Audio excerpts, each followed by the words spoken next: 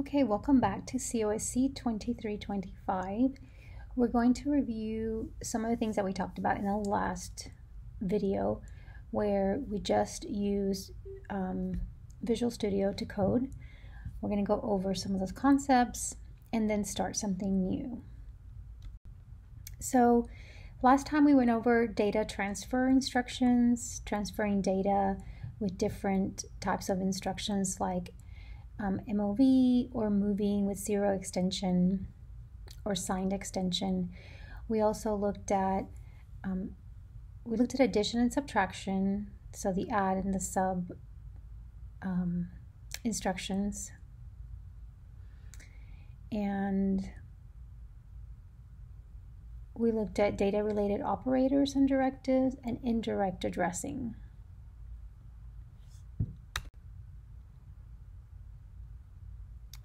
So let's start with our operand types.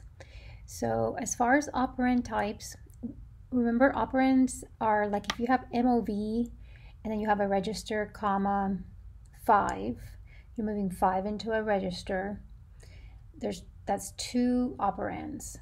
So MOV requires 2 operands. It requires the destination, like what you're moving into.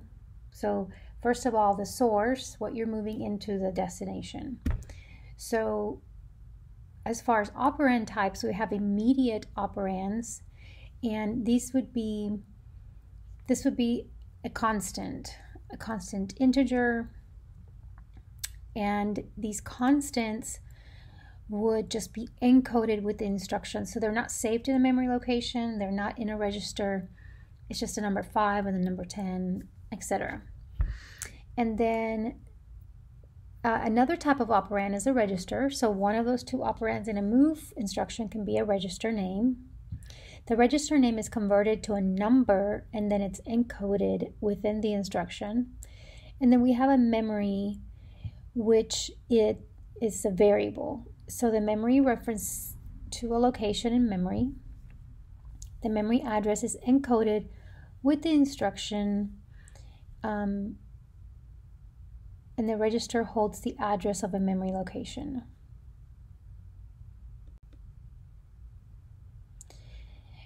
When you're looking at what operands your instructions can use, you're going to see these shortcuts, abbreviations. That's the right term. So if you're working with move, for example, move can have a reg, meaning you can move from register to register, or you can move from a variable, so it would be mem, so a variable would be mem, so memory to a register, or you can move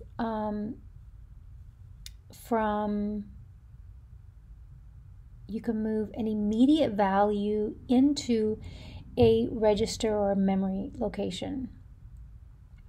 So these are just abbreviations that we would use to talk about what you can and cannot do when you are looking at different instructions and the operands that you can use on the right or the left side.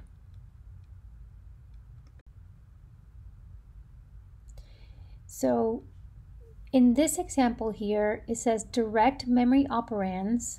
So a direct memory operand is a named reference to storage in memory. The name reference label is automatically referenced by the assembler.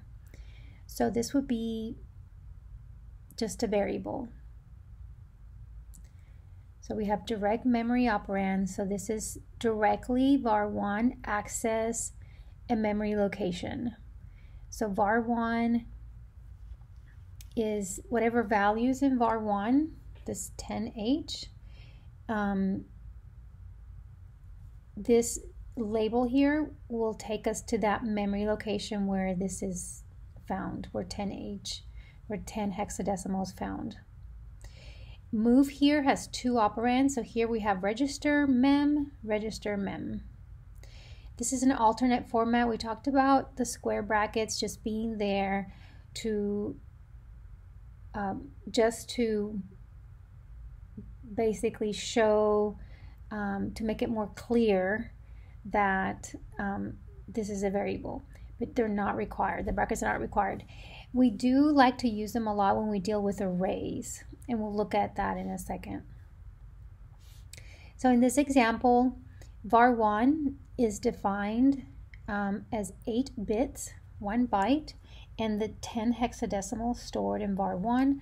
var1 gets moved to the AL register. Remember that AL register is 8 bits. So I'm going to just draw this up here for a second. So we have the EAX register, EAX, and the EAX register is 32. So I would say from here all the way over here, it's 32 bits. And I'm just going to write 32 there, okay? Then if we cut this in half, this is 16 bits and 16 bits. So if we just reference the AX register, the AX register is over here. If you look at the register, you know, when you run your code in Visual Studio, you would see we saw that AX was over here, and then we could further divide AX. So AX is 16 bits. So if we define something that's the size of a word, then we could put it into the AX register, because AX is 16, word is 16 bits. If we divide this in half, this here is 8 bits and this is 8 bits. This is the AH and this is AL register. This is 8 bits and this is 8 bits. Okay. So we moved var1 into AL because var1 is defined as a byte, and a byte is 8 bits.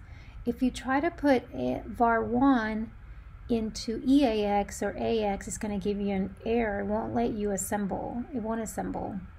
So it'll stop you before assembly happens.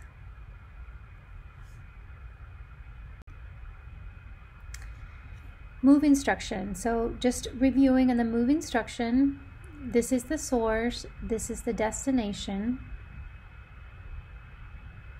No more than 1 memory operands permitted, meaning I can do memory here and maybe move a register into memory, or I can put memory here, move memory into a register. CS, EIP, and IP cannot be the destination. So these registers cannot be the destinations. This register here points to the segment where a program that's running begins. So we definitely cannot overwrite that. And these are instruction pointers. So an instruction, a whole instruction that's coming in that needs to be executed by the central processing unit, is this is where we store where that instruction, where we point to that instruction. So we cannot mess with the instruction pointers. We cannot move, no immediate to segment moves. So let's take a look at this here. Count is a variable, memory location, right? So we can put count is 1 byte, which is 8 bits. BL is also 1 byte, so that's okay. We can move count to BL. WVAL is size word, which is 16 bits. Word is 16 bits, so we can move 16 bits into AX because we said AX was 16 bits. Here AL is 8 bits. We can move AL into count, which is 8 bits, so 8 into 8. This one's going to give us an error because WVAL is a word, which is 16 bits. So this is 16 bits. and this is 8 bits. So data size is not going to match, and it's going to give you that error before it assembles the entire program. Then count is a byte. AX is 16 bits or 2 bytes. So again, these do not match in size. And then this is 32 bits, and count is 1 byte. Not going to work. 8 bits and 32 bits. So all these are different sizes. As far as moving, remember we cannot move. So when we move, we cannot move. We say move. A memory location into a memory location. So mem, we have a memory location here, comma mem, and another memory location. It does not let us do that. That's a no-no.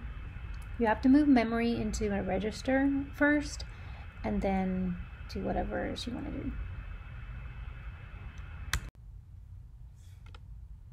Alright, in this slide, you're going to look at these instructions and tell me why each of these move statements are invalid.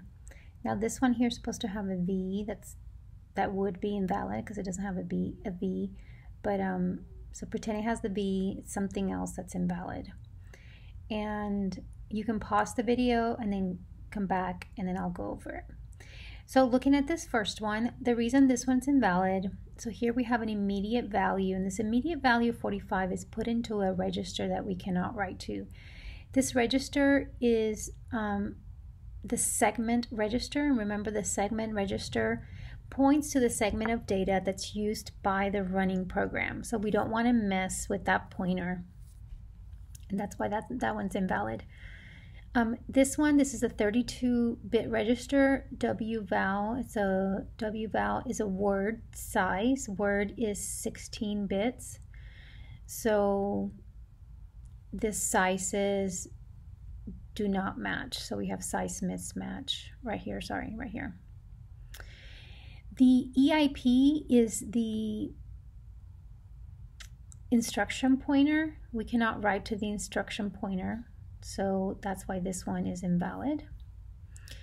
This one, we're moving a memory location, BVAL, this memory location, into an immediate value, so we can't do that. We can't move. Immediate value doesn't have a location, so we can't move a location to it. And then this last one, BVAL, is 1 byte. Okay, so here we have memory. So BVAL and BVAL2 are both memory locations, and we're not able to move memory to memory. We can only move memory to register, or register to memory, or we can move an immediate value into memory or into a register. Okay?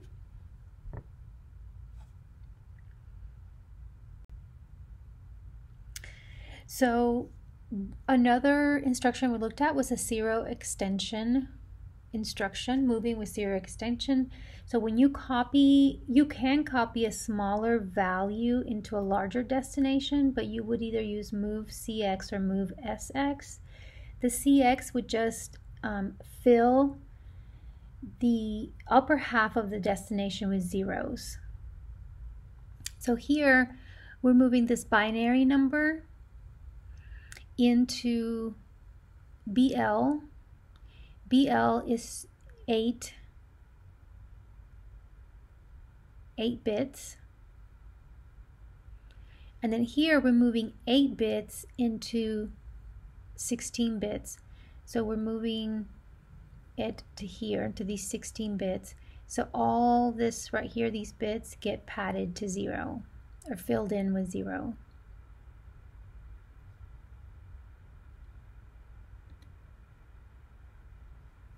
The destination must be a register. So with MOVZX, the only thing you can have here on the left-hand side, the destination, can only be a register.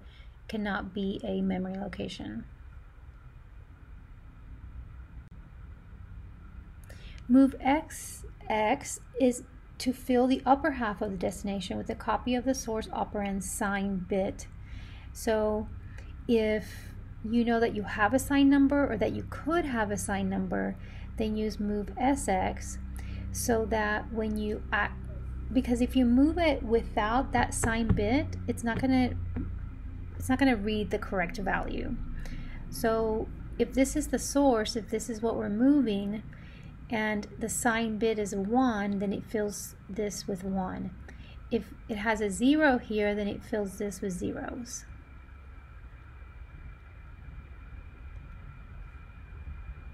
The destination also must be a register. We looked at the exchange instruction where we can exchange the values of 2 operands. Remember, this is 1 operand and 1 operand.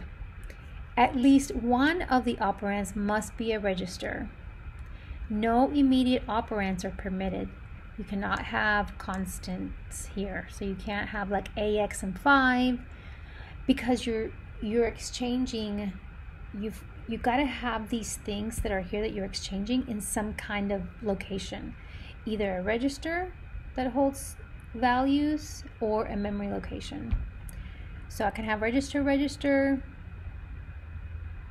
register, register, variable register, register, register. So all we're doing with these is we're just exchanging the values. Notice that var1 here is word size, and so bx is word size. So it does have to be the same size. Here we have 2 32-bit registers. Both of these memory and register are 16 bits. These are both 8 bits, and these are both 16-bit registers. This one causes an error because we're trying to exchange 2 variables. We're not able to exchange we can't have 2 variable operands in an exchange. Okay, direct offsetting. We looked at this also last time, and we coded some direct offsetting. So in this example, we have this array called array B, and it is an array that contains byte size data. So each of these separated by commas is 1 byte. So we have 1, 2, 3, 4 bytes.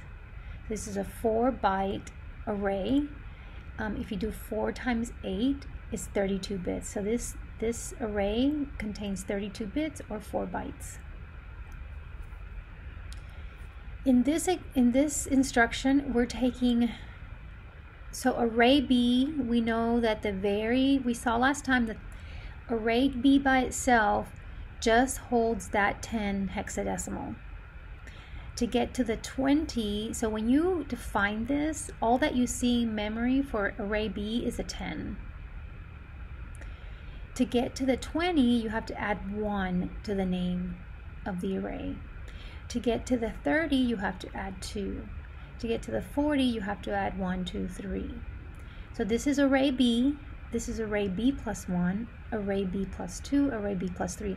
Don't get confused. Array B plus 1 is not 10. Array B plus 1 is 20. Here it shows you that you can use the brackets or not use the brackets. We've always been used to using brackets with arrays, and it really just makes it more clear that this is an offset. So you'll see me use the brackets to make clear that it's an offset.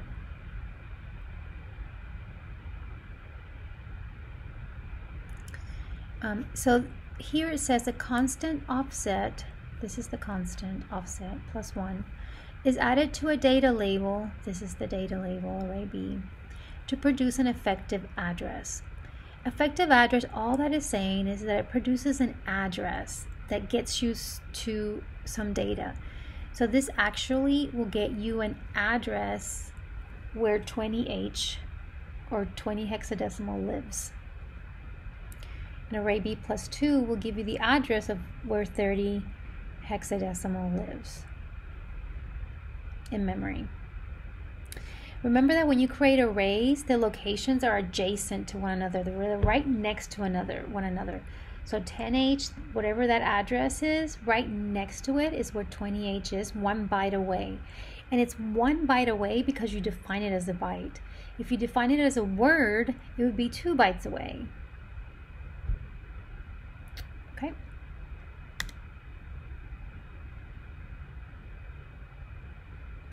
And here, the question is, why doesn't array B plus 1 produce 11H? Well, we're not adding the 1 to the 10. We're adding 1 to the address of where array is found. So we're not adding 1 to these numbers in here. That's what it's making sure that you understand.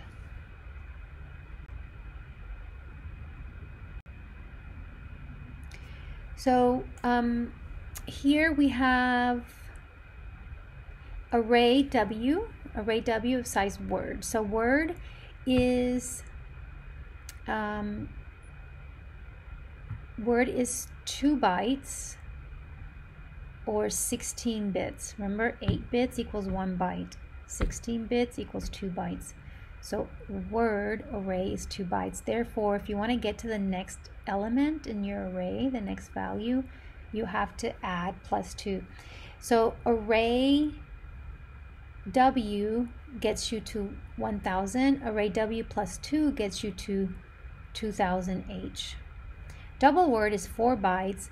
So array D plus 4 gets you just to this right here, to the 1.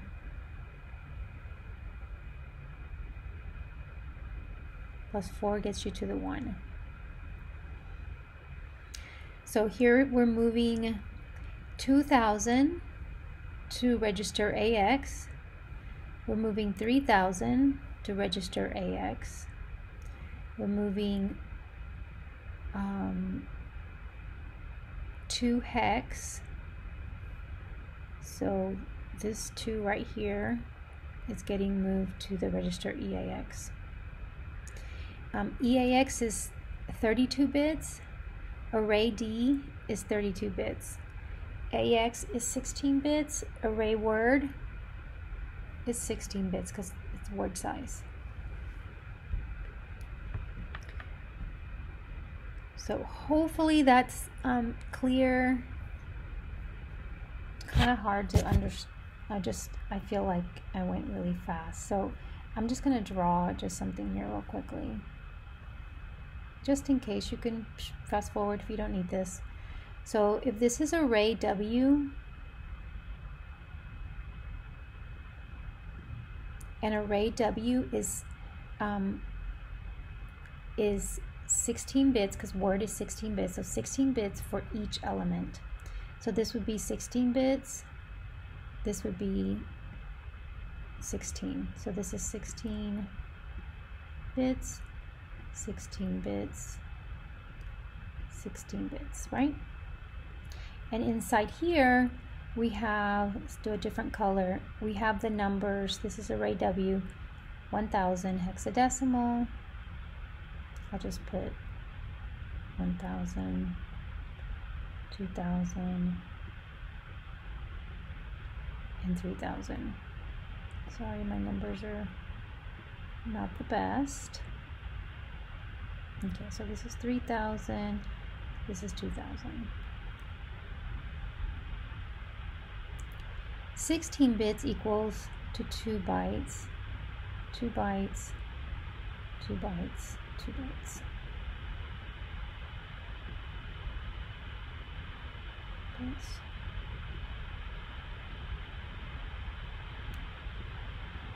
And bytes.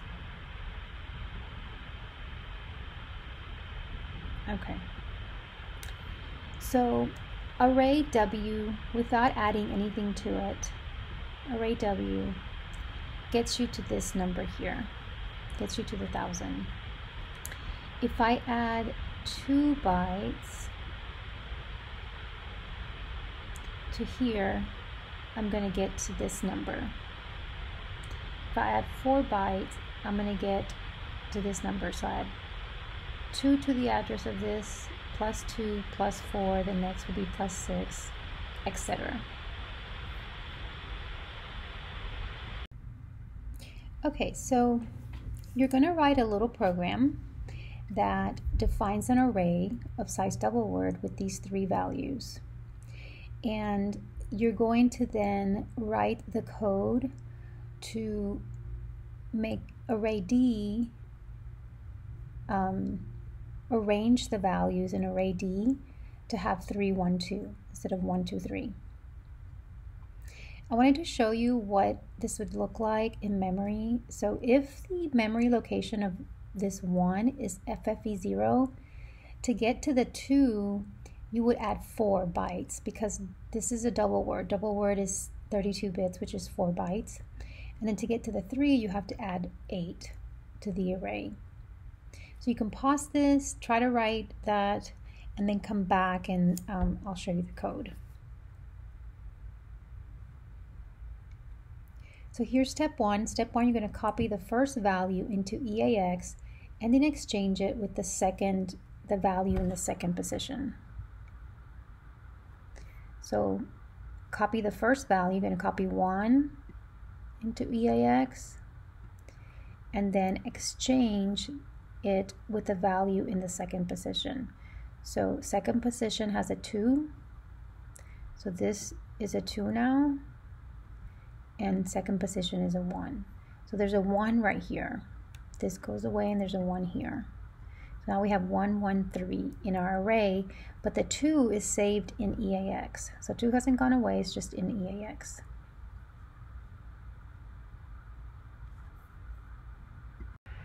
Okay, in step 2, we're going to exchange EAX with the third array value and copy the value in EAX to the first array position.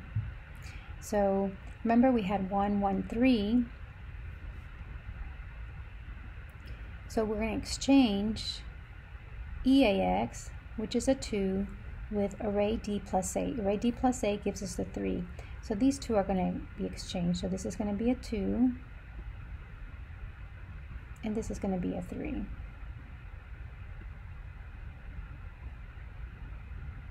Then we're going to move the 3 to array D, so the 3 gets moved here for the first position, and we now have 3, 1, 2.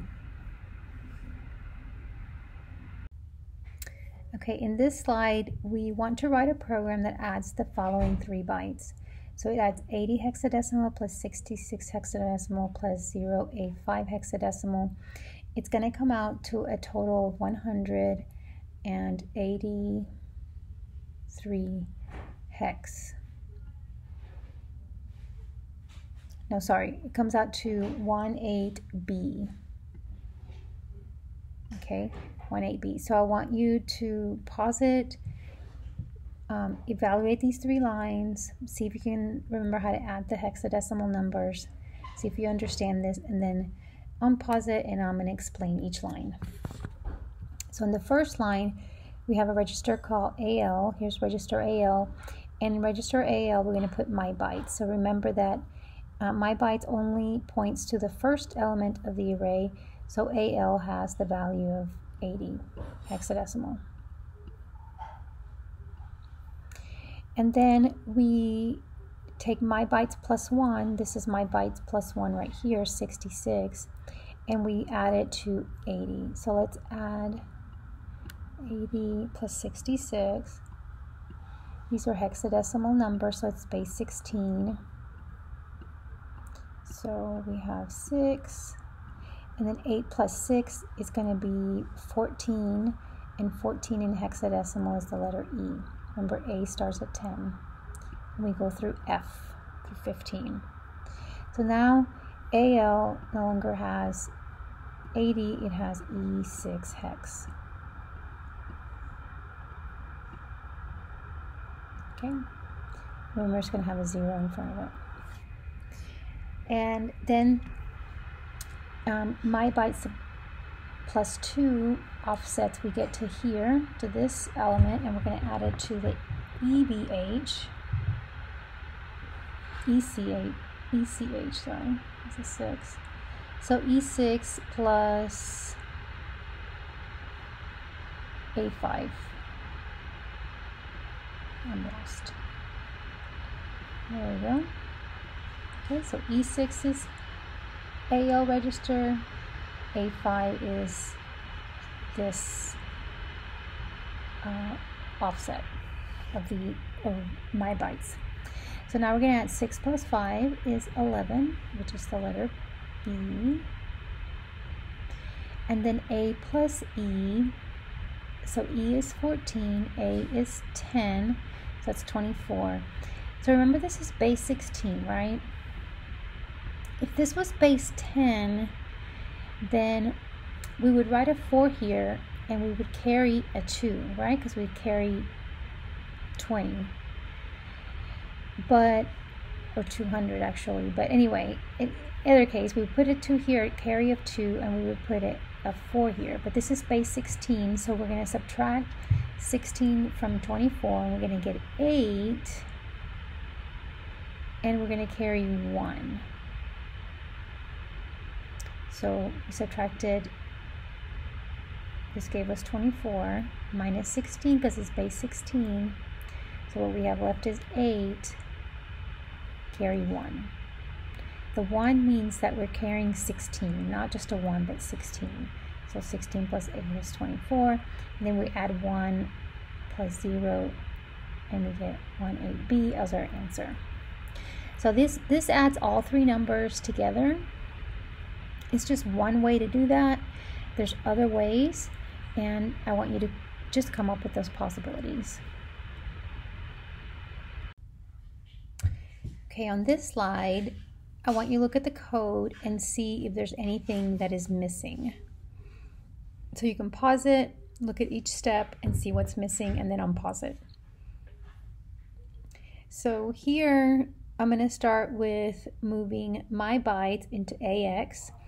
We're doing pseudo extension because AX is 16 bits and my bytes is 8. So we're moving 8 into 16. So now AX has 80. And then we move my bytes plus 1. So we move the 66 into BX. But notice we're just doing a simple move without the CX. So we either need to, there's two ways we can fix this. One, we can move 0 into BX. So add a line above here and say MOVBX comma 0. Or we can just change this to CX. Then we add AX and BX. So we're adding 66 plus 80 because BX has 66. And then we move my bytes plus 2 into BX. So once again, we need to either change this to CX or move into BX as 0. So we can clear everything out, and then we're going to add AX plus BX and get our total. So yes, there's something missing. Move 0 to BX before the move. So it's telling you to put it here, moving 0 here. I guess you only need to do it one time. Move into BX, move a 0 into BX, and then now it's zeroed out, and yeah, you don't have to do it again. Or you can just use CX on both of these, or at least one of them. Okay, so there's that one. So this is another way that we can add the 3 numbers.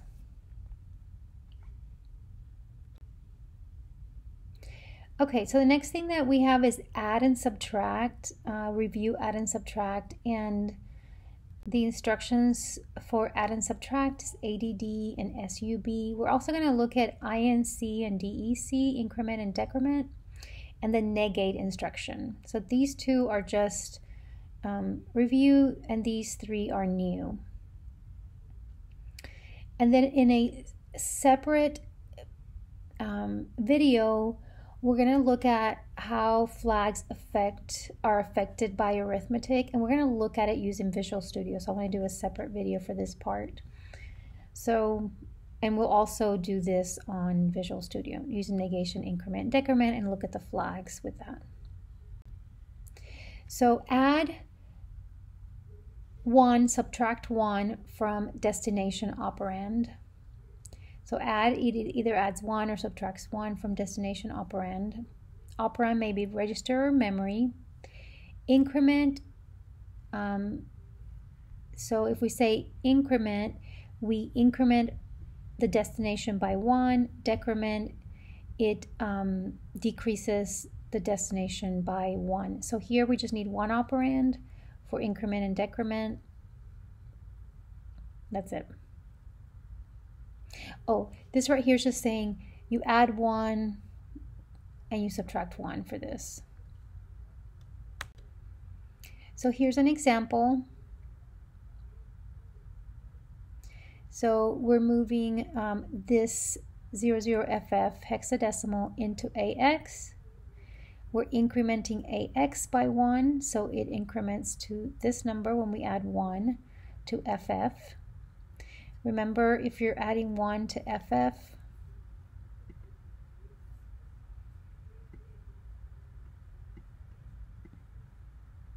you need to know this for the exam, so that's why I want to keep reviewing it. So F is 15, that's the last letter we have. We don't have a 16 available. So because it's base 16, we're going to do 0, carry the 16, right? And then once again is 16, so 0, carry the 16, carry 1, means you're carrying a unit of 16, and then 1. So that's how we get this number here. Then we're going to move, so we incremented AX, so now this is AX, has the value of 100 hexadecimal. Now we're going to move FFH into AX, so now it's back to FFH.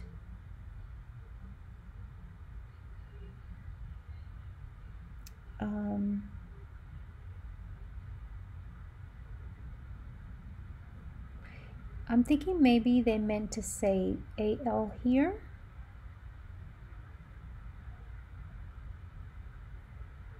Maybe. Not. Because then they increment AL and there's no AL. Not really sure what they were trying to do here. Okay, let's go to the next slide. Okay, so here we have show the value of the destination operand after each of the following instruction executes. So if you want to, don't look at the right side and do these on your own and then come back and check them. So I'm going to go step by step on these. So it says move my byte into AL. So AL gets FFH. Move my byte plus 1, 0 into AH. So AH has 0 hexadecimal. Decrease AH. So when we decrease AH, we're actually we're subtracting 1. So it's going to be a negative 1. And for it to be a negative 1, we would have FF in front of our H. And then increase AL, so AL has FFH, so if we increase it, it goes up to 0, H, and then decrease AX, and there is no AX here, so I don't know where that number comes from, because I don't see an AX anywhere. Okay.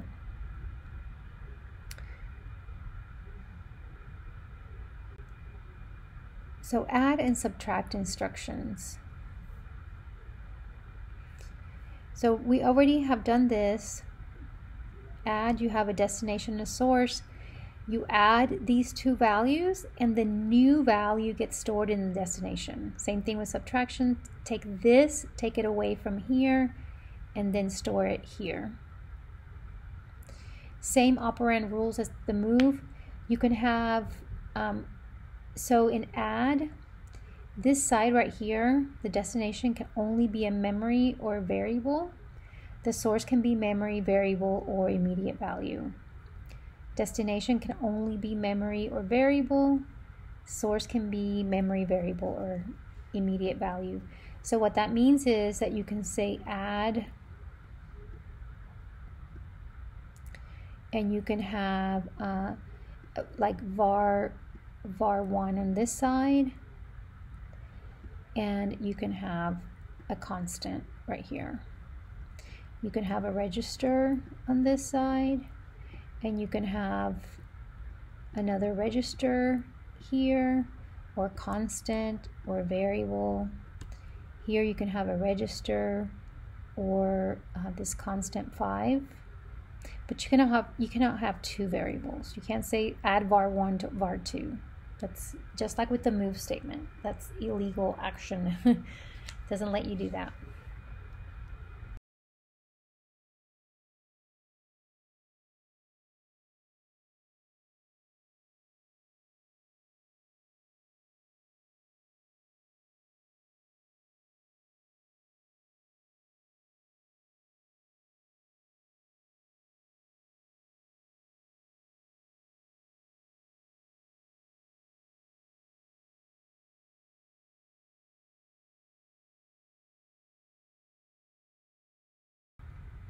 Okay, we're gonna stop here, and I want to use Visual Studio to look at negate and also increase and decrease, so we can look at the different flags that get set. So